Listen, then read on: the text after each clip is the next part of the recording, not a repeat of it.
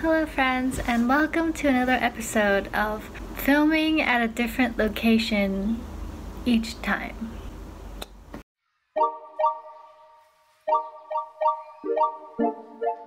So, this video has been requested by a few, and as you can see from the title, it's gonna be a HKUST haul comparison video. Yeah, because of the current circumstances, I can't film any of the hauls because quarantine. But I can say that I've been to all the halls except for the Jockey Club haul, or Hall 11 as we like to call it. So I will talk about my personal experiences on how I feel like the halls are. As someone who's lived in the worst hall on HKUST and has been to every single hall except for Jockey Club Hall, let me be your judge. As an incoming freshman, there were a lot of things that I didn't know about hall and how it worked. So today I will talk about it and just try to make this video as educational as possible. All students are guaranteed 1 semester of hall, and that's usually in their first year. You would either choose a fall semester or spring semester, and depending on where you live, if you live further away, then you might be guaranteed a year. For international students or students that don't have a home base in Hong Kong, you're usually guaranteed 2 years of hall space. If you're not a freshman and you are no longer guaranteed hall space, you can enter into a lottery, and so depending on how far away you live, like how many minutes it takes if you take public transportation, then you will get that many tickets. And yeah, it's just like a lottery system. Hope for the best. For most of the hall layouts, they are really similar, pretty much exactly the same. So I'll be showing some photos while I'm talking about the halls, and for some halls I won't show photos because you probably know exactly what they look like anyways. So the next thing I'll talk about is what is and is not provided in hall, just to clear some confusion because they don't really like specify sometimes. So everything that's provided in the room for almost all the halls, there's a mattress, there is a table, there is a chair per person, a bookshelf, a closet space, mini fridge, an outlet port, and usually they'll have like a very small mirror somewhere in the room. They also have a fan, and you'll have an aircon. However, you have to pay for the aircon, so it is $1 an hour, and most of the time you would share it with your roommate. You pay using your student ID card. And there's also a trash can, and you would have to throw out your own trash. So you would just take your bag, and there's usually a larger trash can outside in the hall, and you just throw it in there. Things that are not provided in the rooms are like bed sheets, pillows, or food, or like wires. So yeah, make sure to remember to bring your own. So all of the halls, they would have a common room per floor, and in halls where you have to share toilets with the whole floor, but there'd be like 1 or 2 toilets per floor. And in those cases, the genders are separated by floor. So for example, when I lived in Hall 5, I was on the 2nd floor, and the whole floor was girls, and we would all share 2 toilets, which is 6 shower stalls and 6 toilet stalls for the whole floor.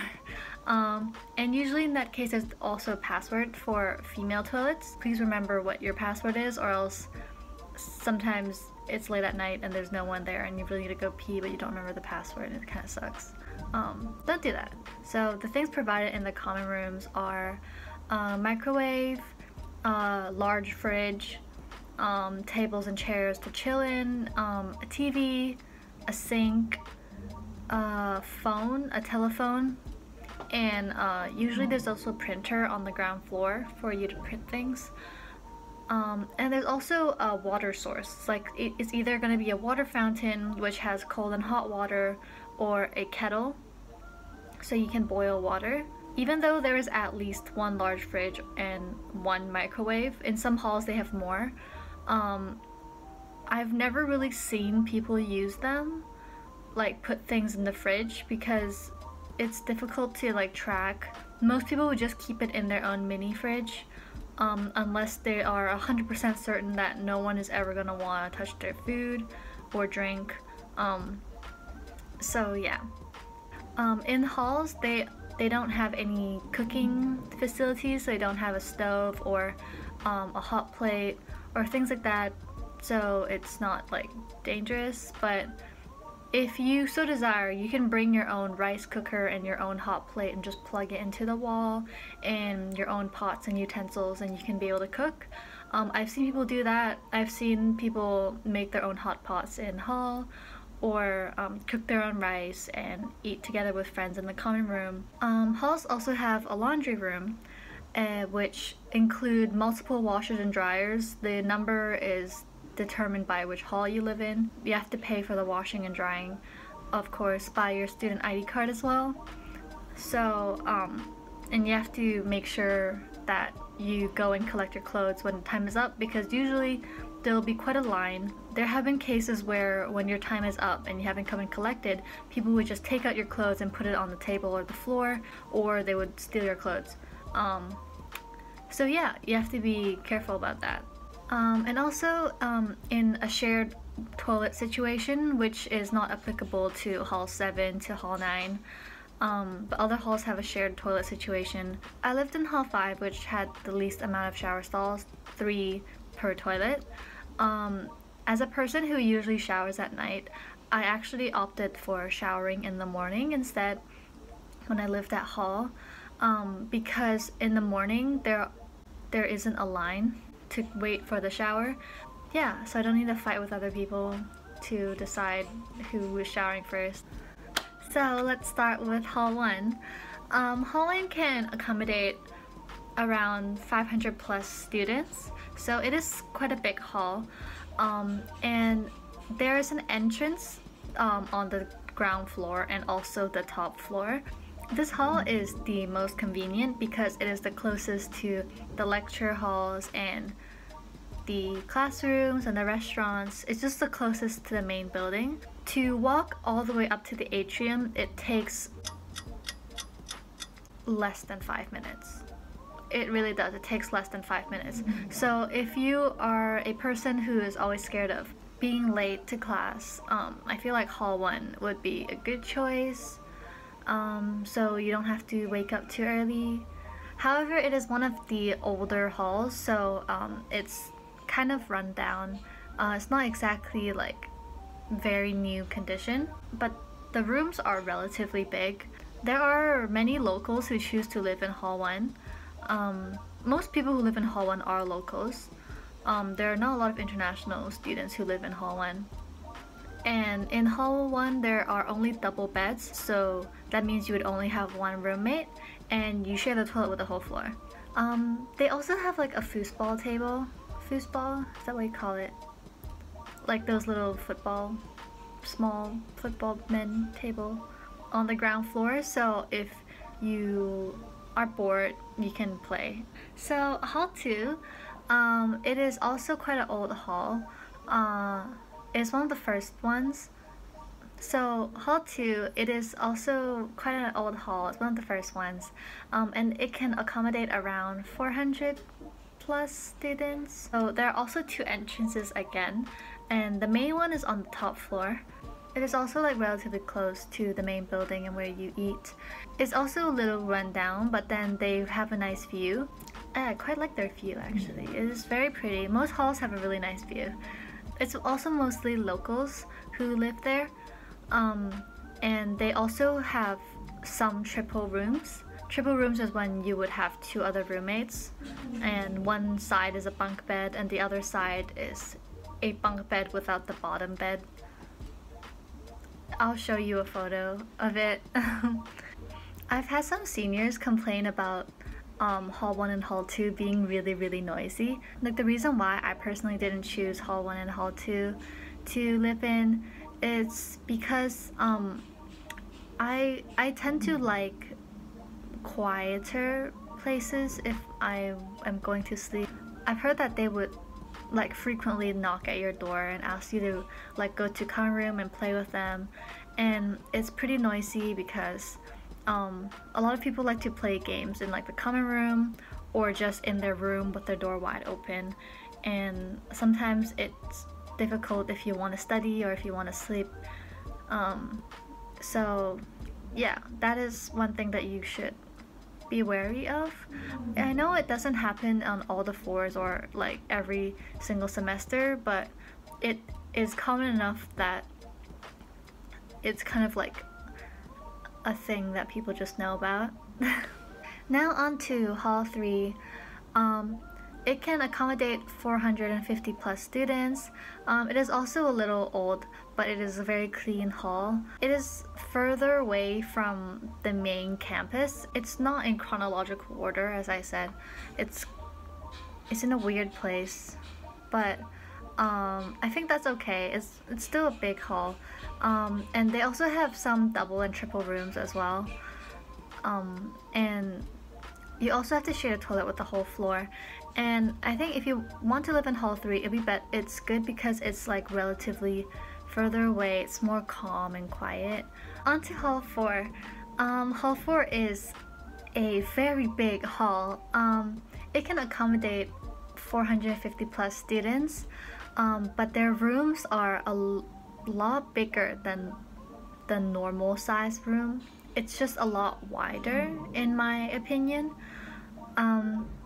Yeah, it is a very large hall, and it's the easiest one to sneak into, mainly because there's a even mix of locals, international, and exchange students who live in Hall 4. And yeah, there's actually a lot of international and exchange students who live in Hall 4, and it is one of the original halls, so it is quite a bit run down, but yeah, it's actually really easy. I've sneaked into Hall 4 many times by just following my friends.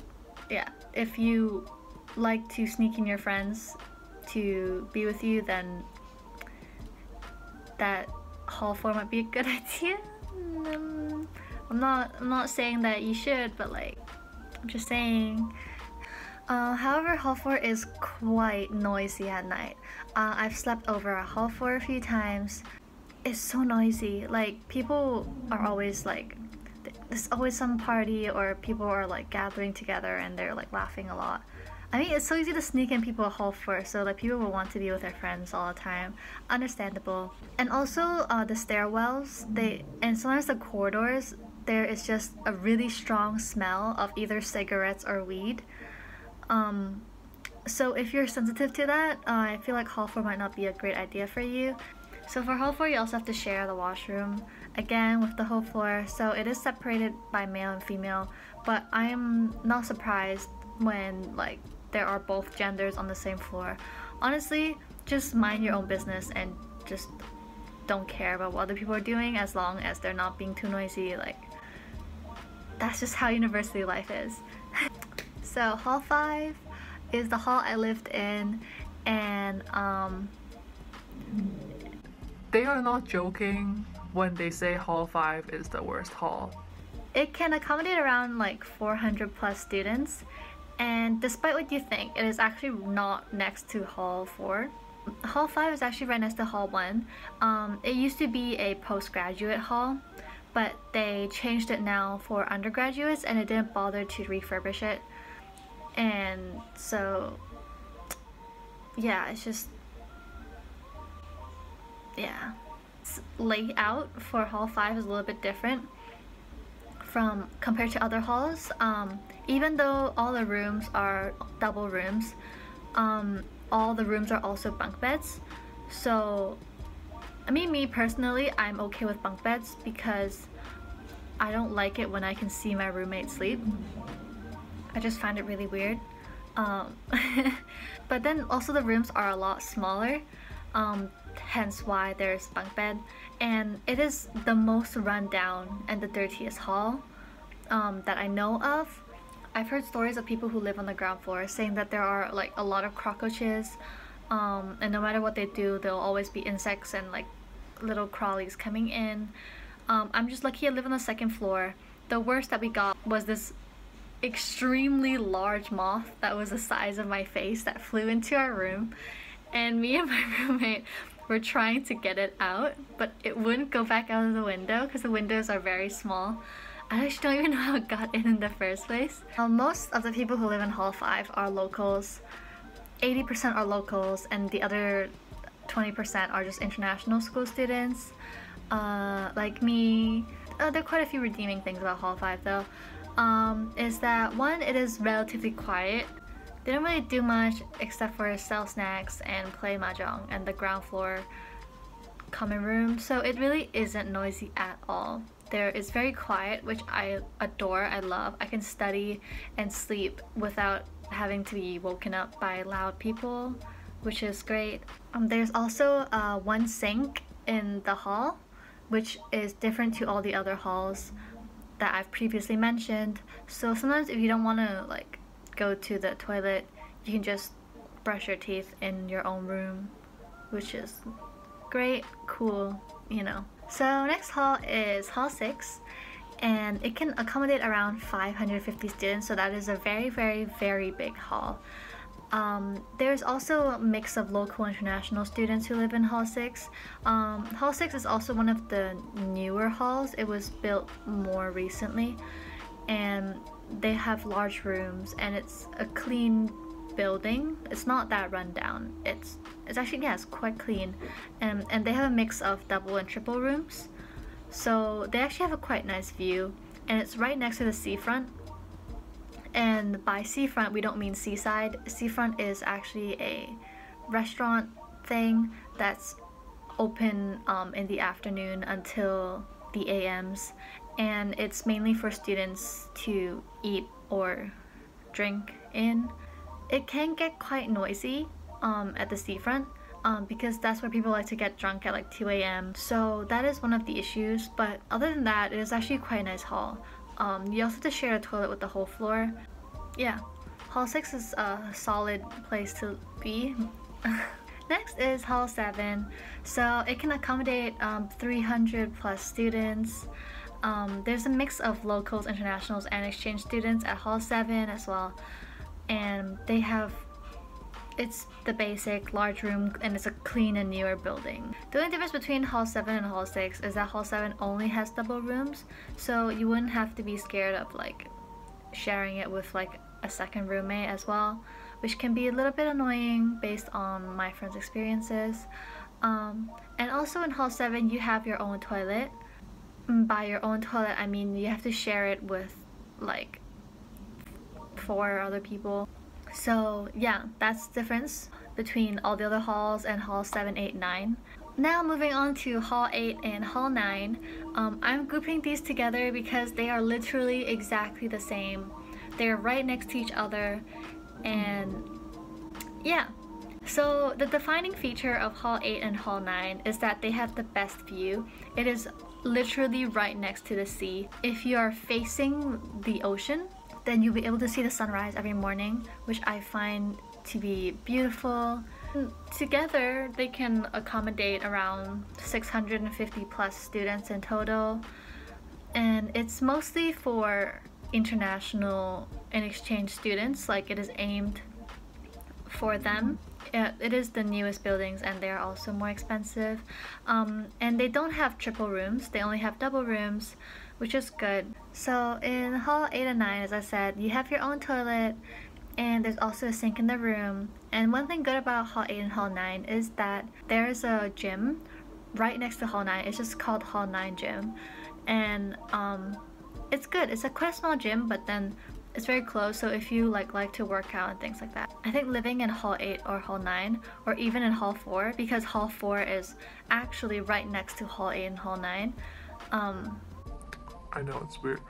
So if you like going to the gym, you can do that. And also, one thing you have to remember is that you have to clean your own room. No one's gonna come in and clean your room for you. They can't be bothered.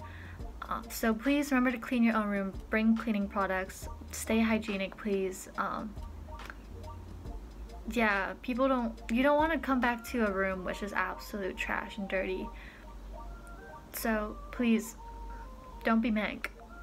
Like, money aside, 7, 8, 9 are the best halls. And they're also the most expensive. But yeah, 7, 8, 9. And then hall 6. And then hall 1, 2, 3, 4. And then hall 5. Hall 5 is the worst hall. Worst hall. Worst. Absolute worst. Don't. No. Don't. Don't. If. So if you're a first year and you're guaranteed hall space, you get to choose their top 3 choices of which hall you want to be in. The thing is, I didn't choose hall 5. I chose 6, 7, 8, and they just gave me hall 5 because apparently everything else was full. Very sad. So if you don't mind money or where you live and stuff like that, I feel like hall 5 is, I think hall 5 is one of the cheapest options. The only thing cheaper are triple rooms. However, there's a problem of having to deal with like 2 other people, and it's really difficult to get a good roommate, let alone 2 good roommates. Thing is, you can't really choose if you want to be in a double or triple room. You have to choose based on halls. If you don't want to be in a triple room, don't choose halls that have triple rooms. So that is it for the video. I hope you guys have learned something and have enjoyed. If you guys have any questions, please comment down below or DM me and you can ask me any question you want regarding this video or the halls or my experiences. I will gladly help you. You can also comment down below which one is your favorite hall, and I may or may not judge you. So if you vibe well with this video, please like this video, and if you vibe well with me, then please consider subscribing, because 1 subscriber equals to 1 moth that will not fly into my room at night. I think that is it for the video. Thank you guys so much for watching this video. I think I'll be making an HKUST series because it's my university and I feel like people don't talk about it enough. So yeah, hopefully this was helpful to you. I didn't spend a lot of time researching, but this is all from personal experience. I haven't lived in every single hall, of course, so I cannot tell you exactly how everything goes there. These are just my experiences, and so hopefully this was all very useful to you. You can find me on Instagram at ChloeBroBro, or that's really the only social media I have. So yeah, thank you again. And I'll see you guys in the next one. Bye!